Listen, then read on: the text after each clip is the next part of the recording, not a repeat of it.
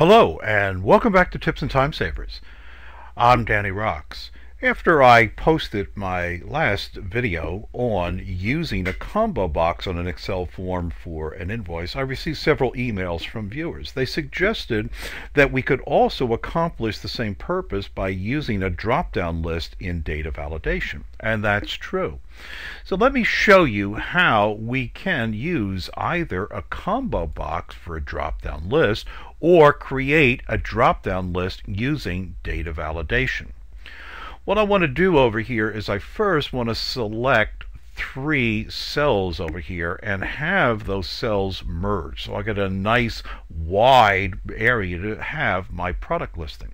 So I make the selection of the three cells, come over here onto the Home tab of the ribbon, and in alignment, notice that in Excel 2007 we have a drop down. Rather than merge and center, what I want to do is merge across. Now I want to repeat that for the second row and the third row on the invoice. A great keyboard shortcut is F4. In this case, what F4 does, it repeats the last action.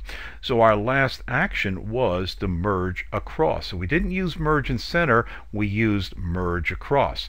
All right, now we're ready to create our drop-down list. So what we want to do is select those first three lines where we want to have the drop-down list. Go to the Data tab of the ribbon. Over here in Data Tools, from the drop-down for Data Validation, choose Data Validation. What we're going to be doing for the setting is we are going to be picking from a list. Now our list is going to come from a name range. So I've created a name called product which contains all of the products that we have for sale. So for the source, I'll use another keyboard shortcut, F3. Function 3 gives me a list of the name ranges. So when I select product, notice that we now have equals product equals the name range. Now what you want to do with a drop-down list from data validation is come over here onto the error alert. Notice that there are three styles: stop, warning, and information. Of the three styles, only the stop style will actually prevent the user from entering in an item that is not in the list. So we'll put in here pick from list as the title, and then the error message if they try to type in a product that is not in the list.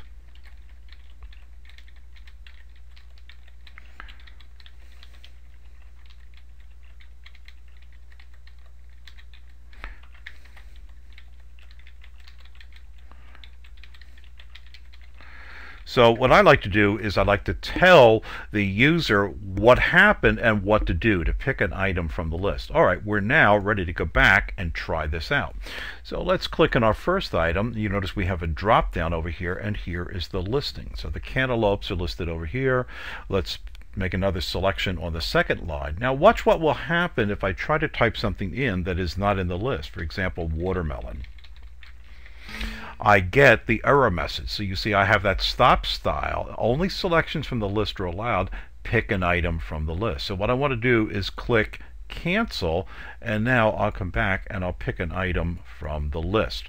All right, so we have our items over here, but now we have to actually look up what the unit price is. Now here again is a difference. When I use the combo box in order to look up the unit price, what I used was the index function. So the index function was looking in an array. It's looking in a name range called the list, which will be this grouping over here, and then it looked for the row number, which was the cell link in our lookup for the combo box, and then the column number, column 2, for the unit price. We're going to use the VLOOKUP when we use the drop-down list. So again, I'm going to be referencing this name range. Notice that when I select that name range, here's the name of that range up here. All right, so I'm going to use VLOOKUP equals VLOOKUP. And I'll use the, let's go back and do that again, equals VLOOKUP.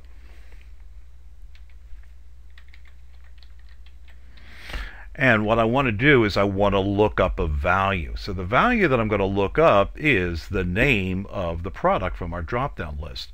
Where am I going to look for it? So put a comma. Our table array is called list. So I'm going to look in that name range called list. The column that contains the value I want to look up, the unit price, is in column number 2. So I'll put column number 2 over there. And the final fourth optional argument is if I want to have an exact match, I'll type in false. So there I've used the VLOOKUP to be able to look for the selection that I made from the drop-down list, look in a name range called list, and then when you find the match, return the value from the second column and make it an exact match. So when I click OK, there is the price. So for cantaloupes over here in the table, $15. If I were to change my selection, for example, to make it grapes, then you'll see that it's going to look in the leftmost column. So with the VLOOKUP, when you're looking in the array, make sure that the value you want to match is in the leftmost column. So the price for grapes is $35, as you see over there. So now we're ready to copy down to row 2, row 3, our formulas for the unit price. So there you've seen that there are 2 ways at least to do almost anything in Excel. In this lesson, I showed you how to do a drop-down list in data validation. In the previous lesson, we used the combo box. Forms are found on the Developer tab in the ribbon over here in Controls, and we selected our combo box from the form controls. When we used the combo box, we also used a different formula to be able to look up our value. We used, for the combo box, the index function. For the lookup value in the drop-down list for data validation, we used VLOOKUP. So either way, you can create easy to use, user-friendly drop-down lists with a combo box or data validation. And I'll see you in the next lesson.